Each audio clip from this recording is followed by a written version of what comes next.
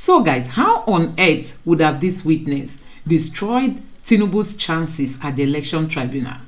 You know, he was brought to come and testify. He came as a witness for Tinubu, but you know, he ended up complicating issues for him. Remember, he came with so much confidence that he's a legislator, he's a lawyer, he has read here, he has read there, and you know, it's as if they were like parading him that they have a very strong witness. We all know that during the time of the Labour Party, they brought very strong witnesses, like the cybersecurity expert and the lady who has knowledge about the Amazon AWS. These were strong witnesses that came to prove that nothing was wrong with the Amazon services. So guys, this witness came, you know, with that confidence, you know, that he was going to do a very good job. But at the end of the day, honestly, he complicated issues for Tinubu. Listen to what he said about himself even before the cross-examination. When he was asked by SAN Olanipekun, who is the counsel to Tinubu, he was asked to tell the court his name. He said, "I am Senator Michael Opeyemi Bamidele." And also he asked him, "What's your occupation and qualification?" He said, "I'm a lawmaker." And the presiding judge asked him, "So you are a legislator?" He said, "Yes. I have bachelor's in arts from the University of Ife, now Obafemi Awolowo, and a law degree from the University of Benin. I also went to law school, so I am a barrister. I also have LLM in New Hemisphere United States Law School, and I am also licensed at law at US, and I am an attorney at the New York Bar and a counselor at law, where I practice law since January 1999. I am also a fellow of Chartered Institution of Arbitrators in Nigeria." So guys, this was his CV, as in, look at all the places he said he read, he practices law and all that. But do you know that he ended up messing up, you know? He messed up everything for Tinubu, honestly. During the cross-examination, honestly, he didn't do a good job. Look at what Peter Obi's lead counsel asked him. So Peter Obi's lead counsel asked him, "So for the forfeiture of the $460,000 in the account of the second respondent, the court stated the money represents proceeds of narcotics. Is it true?" The witness said, "Well, what is contained in the district court was a civil forfeiture and not criminal because of section 981. And Peter Obi's lead counsel said, "I ask you a question. Was it for narcotic trafficking?" The witness replied, "Yes." Can you see it? He replied, "Yes." And then he added and said, "And the money was forfeited as civil." But you know, he has already said it was for narcotic trafficking. That was where he indicted Tinubu. Honestly, I'm not sure they are going to survive this. They won't. And that is why people are saying that, honestly, Tinubu's chances have really reduced to almost zero. As in, he will hardly survive all this at the election tribunal. And let's just watch out to see what happens. Let me allow you listen to this clip.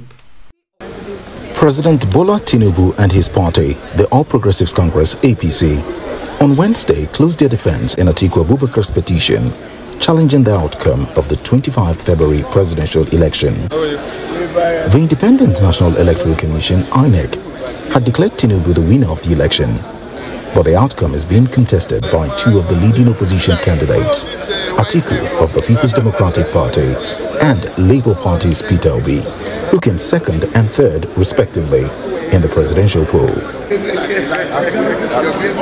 After a 3-week run of the petitioner's case that ended on 23 June, INEC had earlier closed its defense against Atiku and the PDP on Monday, leaving Bola Tinubu and his party, the APC, to take their turn. Tinubu's legal team, headed by Wole Olanipekun, began its bid to counter the petitioner's case on Tuesday. Opening defense of Ahmed Bola Tinubu's victory during proceedings in Atiku's case, Olanipekun, a senior advocate of Nigeria (SAN), tendered several documents to debunk the claims of academic records forgery and criminal conviction being leveled against the president by Atiku Abubakar and the People's Democratic Party. Chief Wole Olanipekun tendered certified true copies of Mr. Tinubu's academic records from Chicago State University in the US and correspondences between the Nigeria Police Force and the US Embassy in Nigeria. In reply to the police inquiry, the US Consular General in Lagos cleared Mr. Tinubu of any criminal conviction or arrest in the US. The letter was dated 4 February 2003.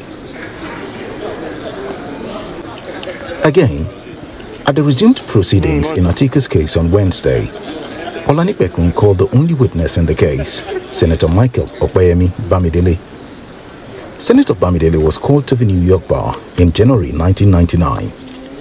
In his testimony before the 5-man panel of the court, chaired by Justice Haruna Samani, Opeyemi Bamidele said Bola Tinubu's victory could not be nullified over his forfeiture of $460,000 to the US government through a court order. Under cross-examination by APC's lawyer, Lateef Fagbemi, and SAN, Bamidele, who represents Ekiti Central Senatorial District at the National Assembly, said Tinubu was neither arraigned nor indicted for any crime by a US court. According to the witness, as far as a criminal indictment is concerned, Senator Bola Tinubu has a clean bill of health because he was never indicted or convicted by any American court. The witness clarified that civil forfeiture cannot be considered a criminal trial or conviction. Testifying on the issue of the president's alleged dual nationality, Bamidele said he had known Ahmed Bola Tinubu for over 3 decades, saying he is a Nigerian citizen by birth. While being cross-examined by Atiku's lawyer, Eitayo Jegede, Bamidele said Tinubu did not need to score 25% of votes cast in the Federal Capital Territory to be declared winner of the 25 February presidential election. The witness said the FCT has no special status other than Nigeria's capital city, but admitted that Bola Tinubu scored 19.4% in total votes cast in the FCT during the February election. When it was APC's time to open its defense, Lateef Fagbemi, also a senior advocate of Nigeria, SAN, said his client chose to adopt Tinubu's evidence in the case as their defense. Fagbemi said, having taken a sober reflection of the entire case, we have enough evidence and are not calling any witnesses.